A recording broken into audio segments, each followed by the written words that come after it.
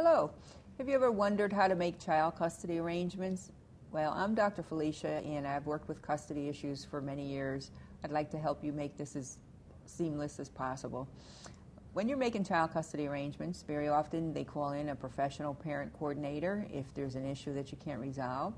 Your lawyers usually try to help you make out arrangements that are best suited for the child. What you want to do is keep life as consistent as possible for the child. The best way to do that is let the child have one primary residence and maybe the alternate parent that they see every other weekend and vacations. The other ideal way would be to have the child go one full week to one parent and one full week to another parent, but of course this would require that you live in the same school district. That's not always possible.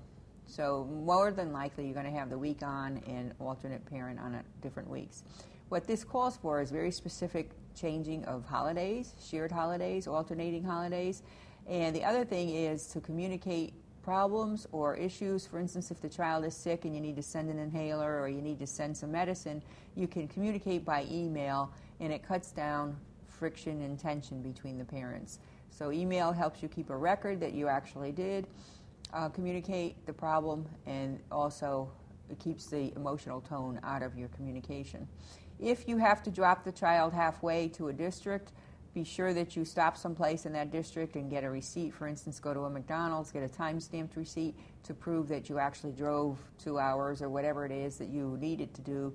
And if the other parent doesn't show up for the visitation, at least you have a record of that. So to have that custody arrangements, that way you always have a record, whether you use email, time-stamp from a restaurant, etc. You always have a record that you actually did your end of the bargain. The other thing that's important to remember is honor the other person's respect when they're in that household. If you're supposed to call at 7 o'clock on your off nights, then call at 7 o'clock. Don't try to call at 9 o'clock and expect them to wake the child up, etc., because you're intruding on the other person's private family life.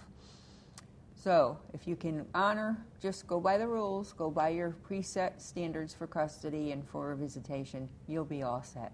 Do wish you the best of luck. Dr. Felicia here. Bye now.